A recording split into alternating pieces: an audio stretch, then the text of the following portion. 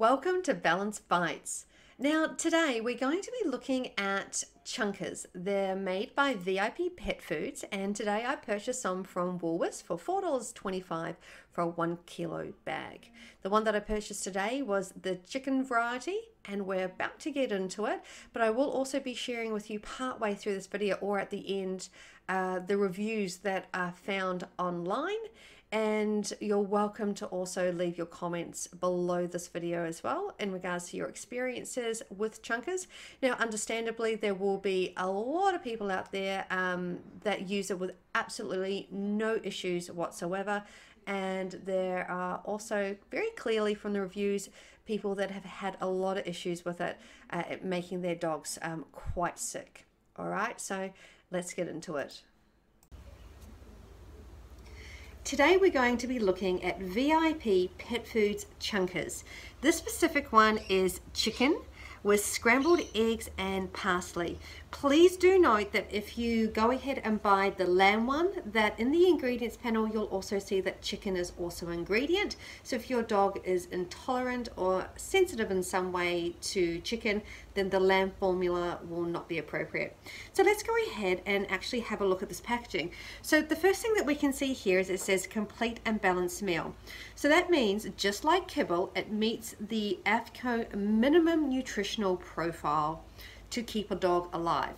And that really is what it's about. It's a minimum nutrient requirement. So it being complete and balanced doesn't actually mean that it's healthy, that it's good for your dog in any way.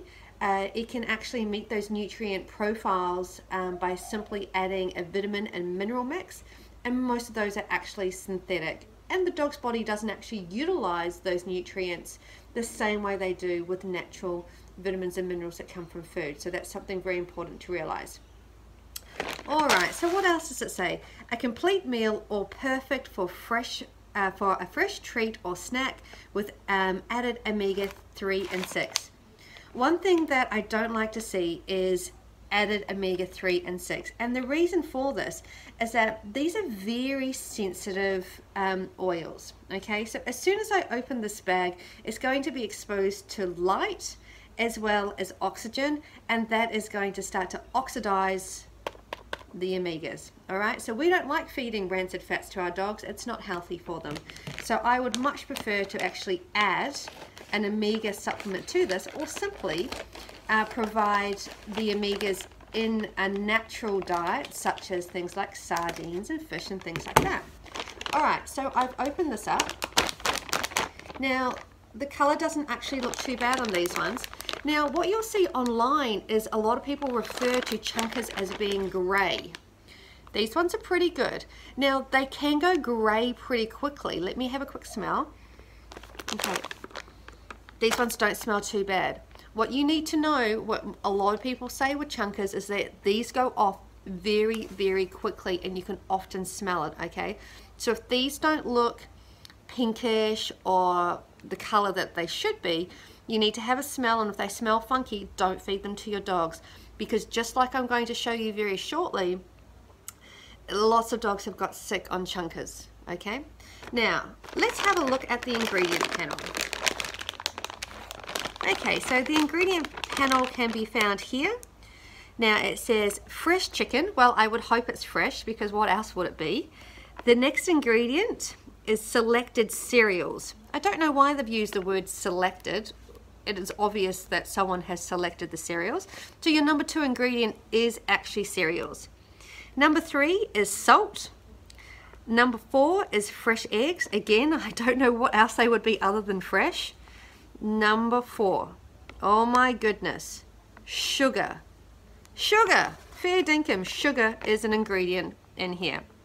Next up is essential vitamins and minerals. Now, just like I spoke about before, these are likely to be, and pretty much guaranteed to be, synthetic vitamins and minerals that your dog's body does not uptake and so absorb and utilize the same way as it does with real food nutrients. Okay, so then we continue. Parsley, which we can see, food acid, omega-3, 6, fatty acids, and last of all, preservatives 223. So what I'm going to do is I'm going to go ahead and look up what preservative 223 is so we can actually have a look. When you're dealing with processed foods, you're often going to see some sort of preservative. Sometimes it's preserved with the likes of vitamin E or synthetic vitamin E. Sometimes rosemary, but this one is an actual chemical, so we're going to have to go ahead and have a look at that. Other than that, let's have a look. Protein 14.5, fat 9.5, salt 1.5%. So typically salt does not exceed 1% in kibbles with AAFCO profiles, so there you go. And then they have the omegas there as well. Now, the energy in this is 1700 kcals per kg.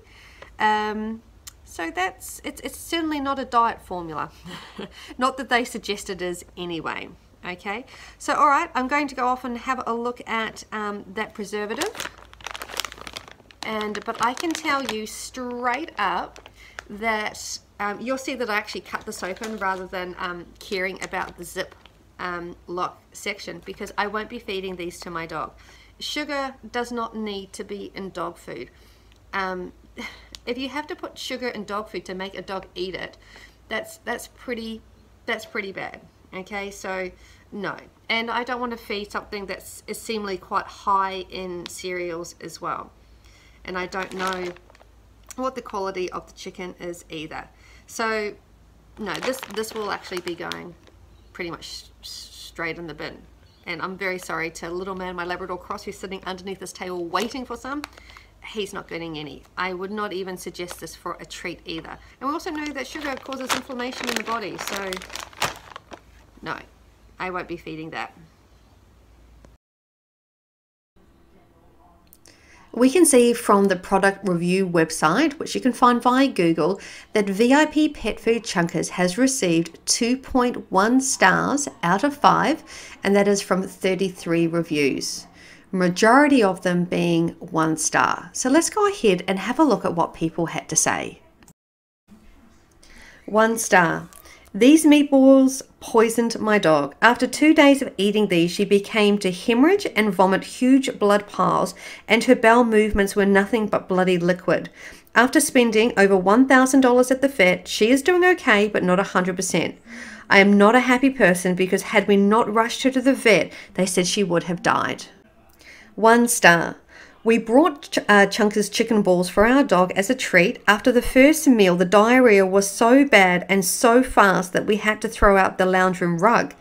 Then again last night, she had diarrhea, was incredibly sick with it, and my husband had to stay up in case he needed to go to the emergency vet. How dare VIP keep this product on the market knowing it is doing this to our family pets? The reviews on her are certainly not flattering, and food poisoning in our dog is not a matter to be taken lightly. 1 star. After the first day, the meat went grey. My dog was sick, took the packet back and got another packet. It went grey after another day. Had it in a very cold fridge, did not give it to my dog, will not buy it again. It was Chunkers lamb, and the use by date had 3 weeks still on the packet. 1 star. I've been feeding my dog the lamb for 4 nights, and he is very sick and his skin is itchy and red. The poor thing has not stopped scratching all day, and I decided to look up Chunkers lamb and realize my gut feeling is right. I bought this at Woolworths. I will never buy this product again. He is still scratching and has no fleas and has never behaved like this before. 1 star. Both dogs got very sick, ended up in hospital, vomit, diarrhea, and lost appetite in the food, and also refused to drink. Had to be on a drip. Reading reviews like this is really scary, and I think it's scary because we don't really have a regulation system in our country. Unlike in other countries, if people were reporting that their dogs were getting sick all the time, and this has happened with Baxter's as well, then this really needs to be looked into. They need to find out what the problem is and rectify it. Things need to be pulled off shelves when dog owners are constantly saying that their dogs are getting sick, ending up at the vets on drips, or have bloody diarrhea and vomiting. this is just not okay. So really, guys, you need to be flipping the bag over, looking at what's in your dog food and really thinking about whether this is healthy and appropriate for your dog.